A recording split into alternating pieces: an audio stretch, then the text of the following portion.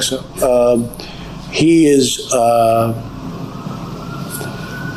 after I lost the election, I won the election, but when they said we're right. Well, there you're hearing it in Donald Trump's own words in new audio that was just released, that Donald Trump said that he lost the election. He then had to cover it up, but and said, oh, I mean, I actually won the thing. But you heard him say, I lost. And he was talking about how his relationship with Geraldo Rivera deteriorated. And that was taken in an interview that he did with Ramin Sedudeh, who is the co-editor-in-chief of Variety, who had previously given some interviews talking about Donald Trump's real serious cognitive problems.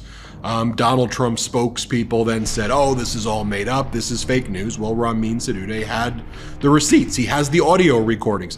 He met with Donald Trump 6 times, and there are a lot of tapes in connection with this book that Ramin Sedudeh published about Donald Trump's continuing to fantasize about his days in The Apprentice and Donald Trump's like fake conversations in his mind with people who are like no longer alive. It's so bizarre. Like, take a listen to this recording that was just released as well, where Donald Trump claimed that Joan Rivers voted for him. The one thing is Joan Rivers passed away in 2014, so she cannot have voted for him.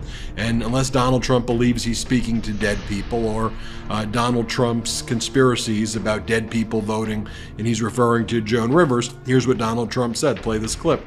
Joan said she was a Republican. Did you know that? I thought she might have been a Republican. Yeah.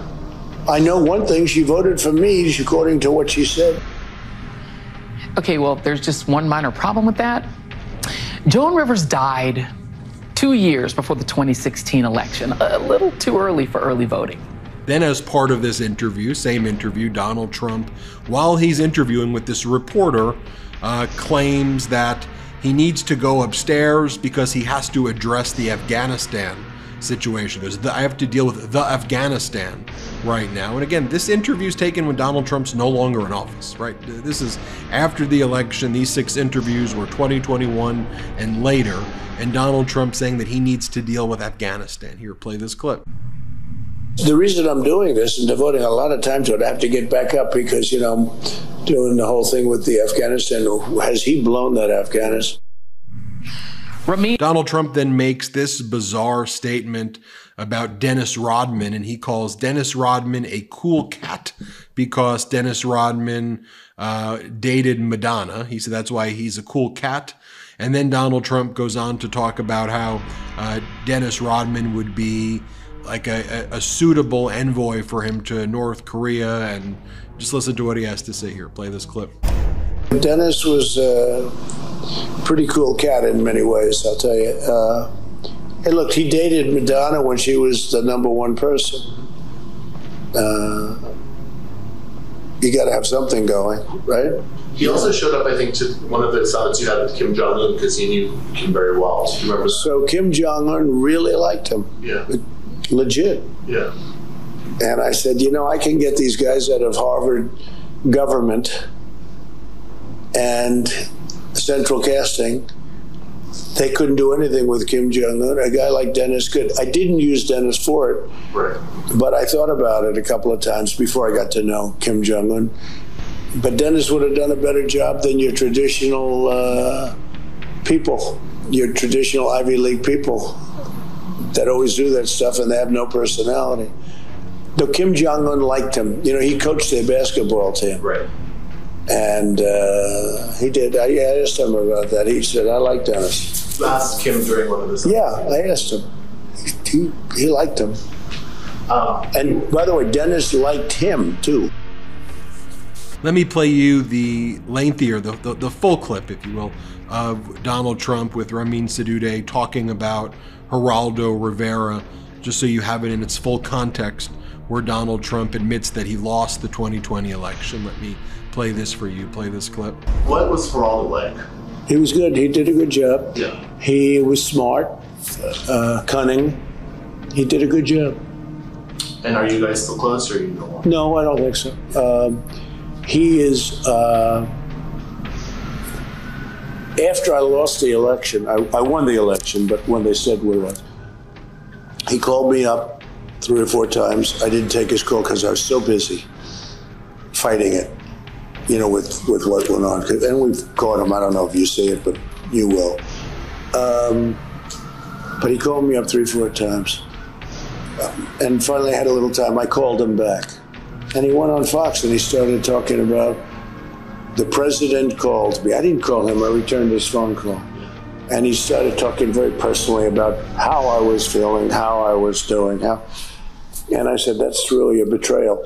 I didn't talk about how I was feeling. It was a phone call that lasted very quickly. Just, hey, how you doing, Geraldo? How's it going? It's not my deal. He's not my psychiatrist. Right. But he made it sound like it was such a big deal. It was a nothing. All I did was return his call. But he said, the president called me, like I'm reaching out to him. Yeah. And I haven't spoken to him since. And here's what Ramin said when he was on The Morning Joe, which Donald Trump's spokespeople denied, and they called fake news and the usual stuff that Donald Trump's people do.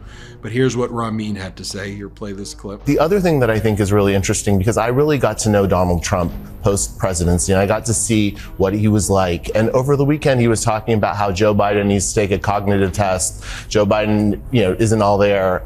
Donald Trump had severe memory issues. As the journalist who spent the most time with him, I have to say he couldn't remember things. He couldn't even remember me. We spent an hour together in 2021 in May, and then a few months later, I went back to the White House. I went back to Trump Tower to talk to him about his time in the White House, and he had this vacant look on his face, and I said, do you remember me? And he said no. He had no recollection of our lengthy interview that we had, and he wasn't doing a lot of interviews at that time.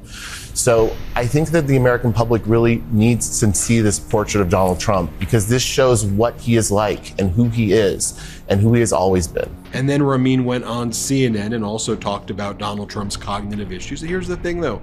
Donald Trump's team can rant and rave and say fake news, but they're audio recordings. Here's what Ramin said when he went on CNN. Play this clip. Your biggest takeaways from sitting down with him, right after he left the White House, when his political power is probably the lowest it's been since 2015, and how he reflected on when he was hosting The Apprentice. And the ratings were soaring in that first season, and just kind of what that looked like for him. He was very deflated. He was conflicted. He was angry about the way in which the press had treated him. He still believed that he won the election.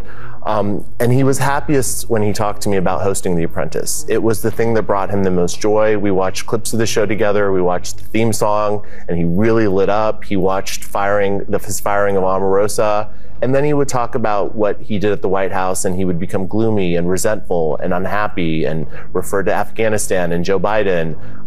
But he also seemed to think that he still had some foreign policy powers. And there was one day where he told me he needed to go upstairs to deal with Afghanistan, even though he clearly didn't. He told you that while you were interviewing him at Trump Tower, he told you he needed to go upstairs to deal with Afghanistan? With the, quote, the Afghanistan is how he referred to it. It's a remarkable experience. It's a remarkable book.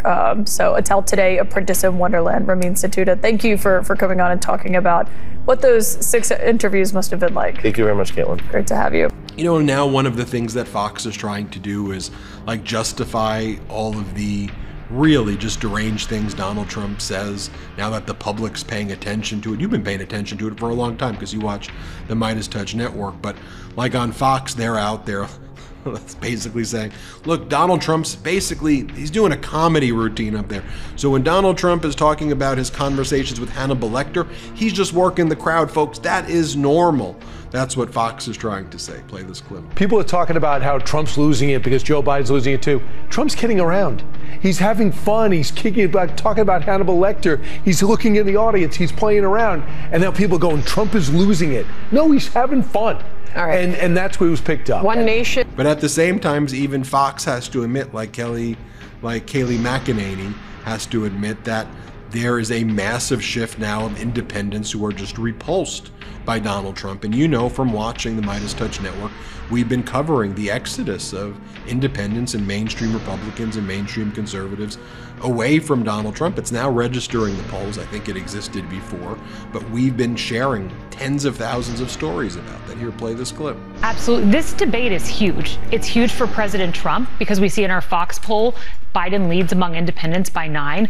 Worth mentioning as well that there is that Donald Trump also gave this interview with this podcast called All In. And again, it was very, very strange and very unhinged. And in this, Donald Trump blamed Russia's unlawful invasion of Ukraine on NATO. Play this clip. So for 20 years, I heard that NATO, if Ukraine goes into NATO, it's a real problem for Russia. I've heard that for a long time. And I think that's really why this war started. I'm not sure that this war would have started. Donald Trump also praised Vladimir Putin as being a good negotiator for putting soldiers on the border of Ukraine before unlawfully invading. Play the clip. Never happened. Russia was not going to attack Ukraine. As soon as I got out, they started to form along the lines. And I thought that Putin maybe, look, he's a good negotiator. I thought he was going to be doing that for negotiation purposes.